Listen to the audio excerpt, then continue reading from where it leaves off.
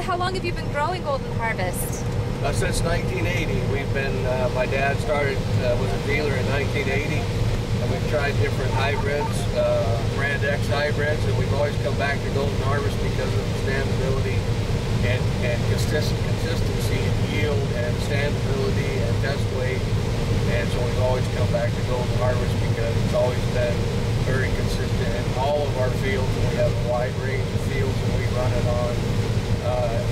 Every hybrid that we've used through Golden Harvest has been a very good product from the top to the bottom, no matter if it's 110-day corn or 114-day corn. They got a really good lineup. So that's great.